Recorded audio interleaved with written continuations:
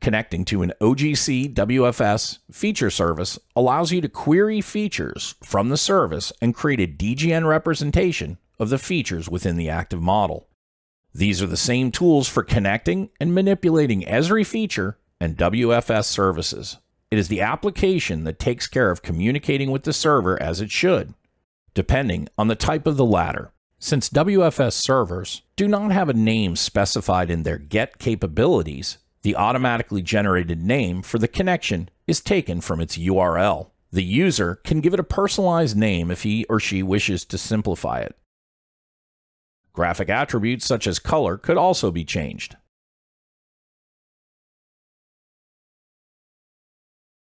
The feature attributes are also queried and saved as item types on the DGN elements.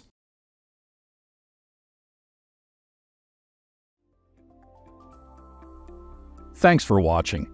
If you found this video helpful, please give it a like and share it with others.